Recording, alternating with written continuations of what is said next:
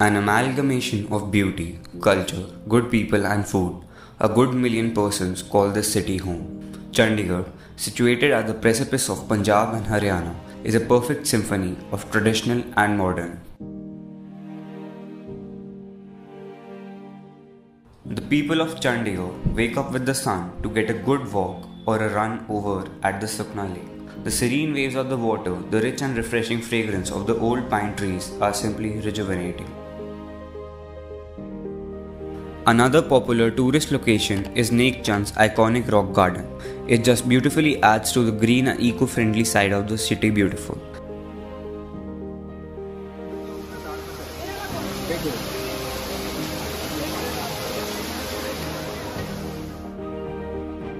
Apart from the city's beauty, its well-developed public transport system and connectivity make it hospitable for tourists. Chandigarh really is a well-planned city that never ceases to impress outsiders.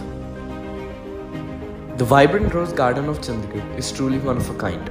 The year-long blooming roses and the nearby Janmarg underpass are the reasons why it is frequented by many young people as well as the elderly.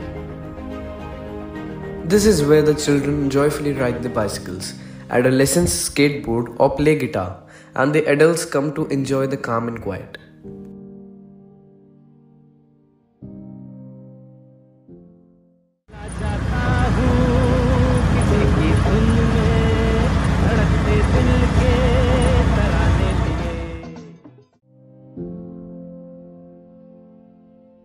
The Garden of Silence, or the Japanese Garden, also contribute to Chandigarh's title of the Green City of India.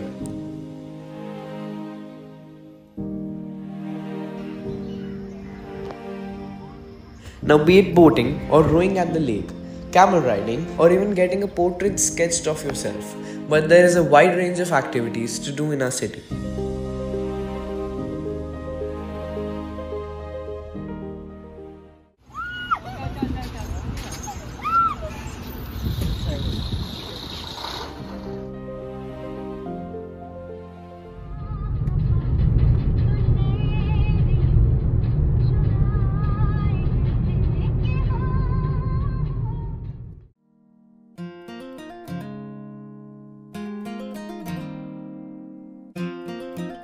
On getting tired, the city enjoys the delicious ethnic street food at the busy markets of Sector 34 and Sector 8. It would be a sin to forget the famous nightlife of the city. Chandigarh is well known among youth circles for its gaiety.